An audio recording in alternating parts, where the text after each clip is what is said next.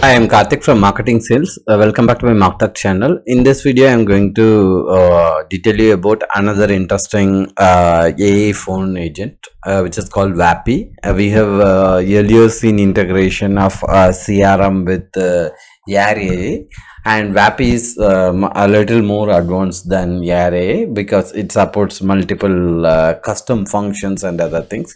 I will show you things one by one. And good thing is like the AI phone callers replaces the VAs, and it allows you to scale your outbound calls operations. And when you can track the profile, you can track it, and you can modify it to your needs, and it do lots of wonders for you if at all you have set up everything perfectly. But the setup takes lots of small nuances, and because anybody can go and set up a preliminary thing, but when you have the complete control over the system, and when you understand the complete flow of data from one platform to other platform, you can extract it much more so that it can be more like a human agent calling your customers. Let's get into the details. Say I have a CRM called GoHighLevel, and from GoHighLevel, whenever a customer is added, they say for the client may ask for they wish to dump like 10,000 contacts on a single stage, but we have to calibrate it effectively so that it doesn't ruin their number, or like it doesn't spam too many customers. So we have to have a drip mode, so it calls a customer, it calls up 500 or 1000 or like 2000 customers a day. And also you have to understand like what is the concurrent limit in VAPIs. Say at the same time how many calls can be made. Anyway, whatever the calls you may post it through VAPI, through API, it will be queued and then it will be called. But even then there is a concurrent limit there, and we have to obey that concurrent limit.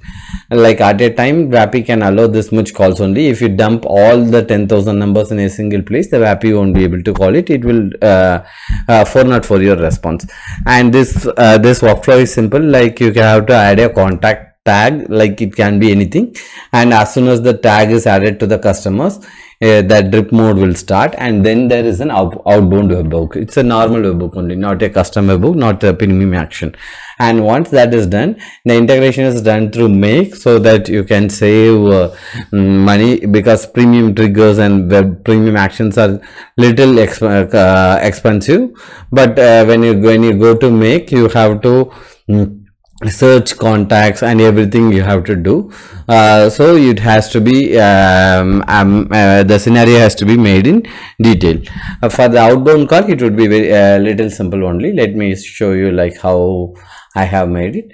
Like as soon as the webhook is instantly received, it will have a small delay, so that the concurrent limit at the VAPI is followed or like obeyed, and then it makes the HTTP request to the VAPI. And this may look simple, but the key thing comes here is like the customer wants to call the client wants to call the outbound calls or the outbound customers with their first name, and the agent has to read out the address and the particular offer for them. Say you have an opportunity where in a stage like you have like thousands of people, and for those thousands of people, are like for those tagged customers, you want to give out a special offer. So those data has to come from GoHighLevel to Make, and then Make to VAPI. So this has to be managed. This is the key here, so that it can be much more personalized. And you can say when a agent calls you without your first name and just tells you like whether you willing to sell a property, instead of that, if it tells the exact address of the property you have posted in a website or like in Zillow, that would be much more personalized, and it will be much more convincing for the customer to engage with the AI agent, the AI agent phone caller. This is where you have to have the complete understanding of the system, and you have to personalize as much as possible, so that it doesn't feel like a robot is calling the customers, or like a bot is calling the customers. And once this is done, the calls will be queued, and you can see all the calls recordings you have. In VAPI you can have a knowledge base also. You can upload the documents and you can train the VAPI, and this will and VAPI will use this a knowledge base to answer those customer queries. And also you can create multiple assistants and attach multiple numbers to them to route, and you can have a detailed prompt where what it should do, and how the call should end, and what are the qualifying queries. Everything can be done, and this is how the flow works from GoHighLevel to VAPI. And I will show you the main thing comes in capturing this data, because just calling out those customers, and the client may not want to manage 2-3 platforms like Make, VAPI and GoHighLevel. Every data has to go back to the CRM, so that it can be managed accordingly. And that is where capturing of the data comes into play, and we have to tag the customers, and we have to move to a particular opportunity. That itself is a very big task, and that takes quite a lot of time to integrate the